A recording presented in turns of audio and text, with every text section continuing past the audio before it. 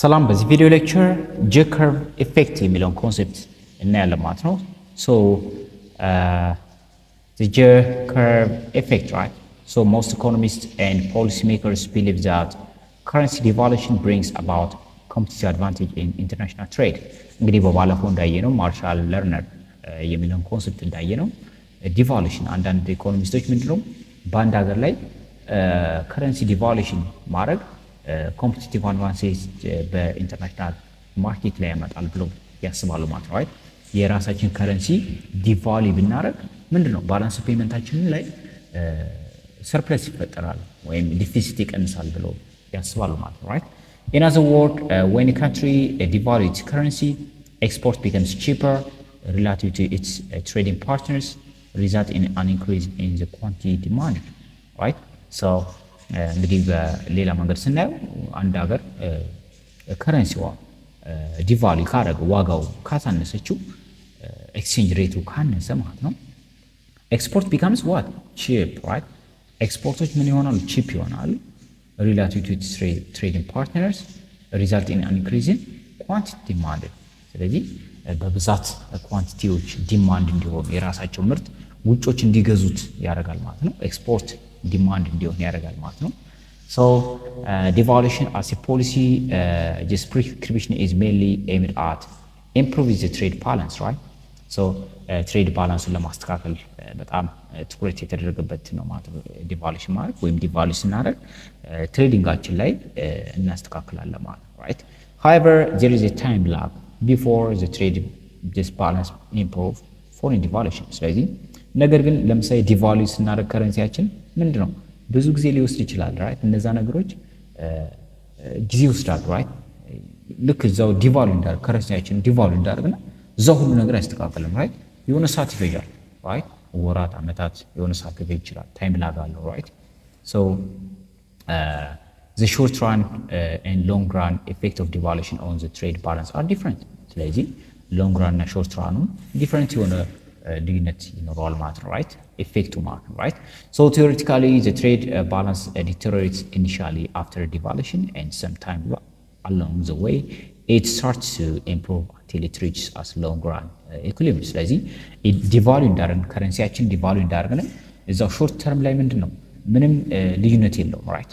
ወይም በጣም ዲተሮሬት ባላንስ ትሬዳችንን ምን ያደርግና ዲተሮሬት ያደርግብናል።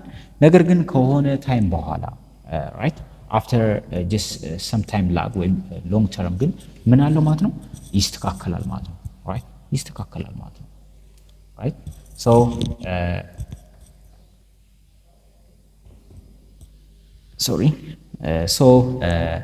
that initial devaluations of the currency cause a current account deficit, right? ስለዚህ initial ምንድነው current accountአችን ምን ይሆናል deficit ይሆናል and after a period of time the current account moves in the direction of surplus, right?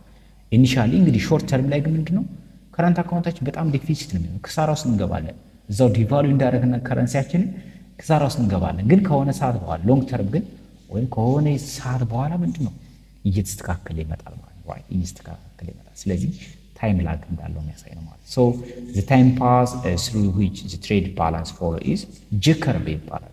ለምንድነው ጄ የሆነ ምስል ነው ያለው ለዛ ነው ጄ ከርቭ የተባለው ራሱ እዚህ ጋር እንደምታዩት ጄ የሆነ ምስል አለው ማለት ነው, right? ለዛ ነው ጄ ከርቭ የተባለው። እዚህ ጋር እንደምታዩት ይሄ ግራፍ ምንድነው ጄን ይመስላል።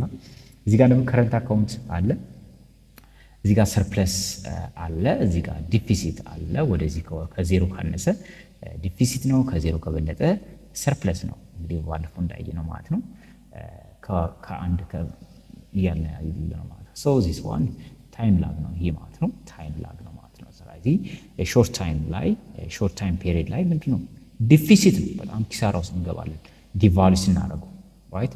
ዲቫሉ ስናደርግ ዲፊሲት እንገባለን ማለት ነው, right? but ከሆነ ሰዓት በኋላ ግን እየጨመረና ምንድነው ሎንግ ተርም ኢፌክቱ ግን ምንድነው ይስተካከላል ማለት ነው። So the J curve is so named since it describes the shape of the time pass the current account. Figures may just follow if time is plotted on the horizontal axis and the balance trade on the vertical, right? So let's animate. So the J curve effects na እንግዲህ nation trade balance may actually worsens soon after devaluation or depreciation, right?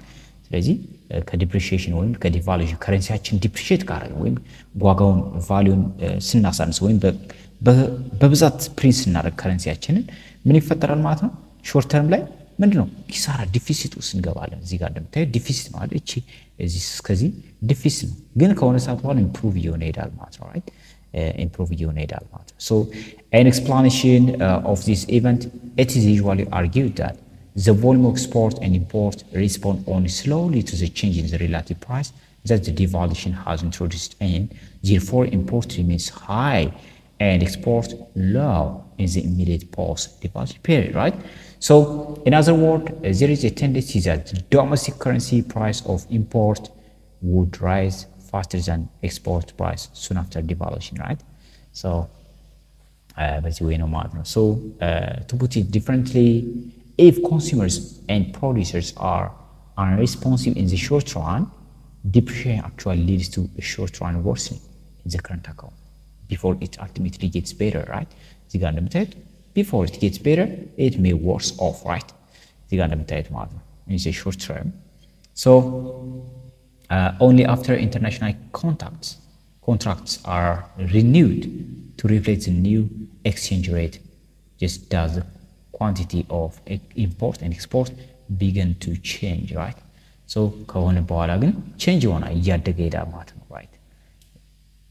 So that is import will begin to decline, right? ኢምፖርታችን እየቀነስን እንሄዳለን። ኤክስፖርት begin to rise. ኤክስፖርታችን እየጨመረ ይሄዳል። ከዛ ምንድነው ጀከርብ ጥሩ የሆነ ወይም long term effect positive ይሆናል ማለት ነው። Once this occurs, the country current account balance will begin to improve, right? This is why time lag after devaluation. ለምንድን ነው ታይም ላግ ያለው? ዲቫሉ ካረግን በኋላ ካረንሲው ለምንድን ነው ብዙ ሰዓት የሚቆየው? ይሄ ከመስተካከሉ በፊት እዛው ለምንድን ነው የሚያስተካክለው የሚለውን ስናይ, so the time lag comes just about as an impact of several lag such as recognition, decision, delivery, replacement and production. እንግዲህ ፕሮዲስ ተምናረግ ሪፕሌስመንቶች ተምፈጸሙ፣ ዴሊቨሪዎች ተምፈጸሙ፣ ዲሲዥንስ ተምደረግ ፖሊሲዎች ማለት ነው። እነዚህ ኢምፓክቶች ናቸው ማለት ነው። ራይት ሪኮግኒሽን ለምሳሌ ምንድነው ሪኮግኒሽን ዳግማት? ሶ following rate depreciation, traders take time to recognize the change in the market competitiveness, right? Recognize አያረጉትም፣ right? ዲቫልዩ ከረንሲ ዲቫልዩ መሆኑ ገና አይታወቅም፣ ቀስ ብሎ የሚታወቀው፣ right? So this may take longer in the international markets than in domestic markets, right? እንዲያውም ኢንተርናሽናል ማርኬት እስከሚደርስና ከባድ ነው። So before information is passed on the stakeholders because of the distance and language problem, right? The other one is decision problem or decision lag, right? Some time is spent on deciding on what business relationship to venture into and for the placement of new orders, right? The other one is delivery lag, right? That means there is a delivery lag that explains the time taken before new payments are made for order that will replace it soon after the price shocks. And replacement lag, just procurement of new material may be delayed to allow inventories of material to be used up, right? And production lag, right? There is a production lag before which producers become certain that the existing market condition will provide a profitable opportunity, right? This is all the reason why lagging takes place, right? So this is all that we need to consider, right? So in the next or in the upcoming video, we are going to see inflationary impact of devaluation, right? So if you are just enjoyed on the video, just don't forget to like, share and subscribe the channel, and don't just forget to support me, right? እናመሰግናለን። Anyways.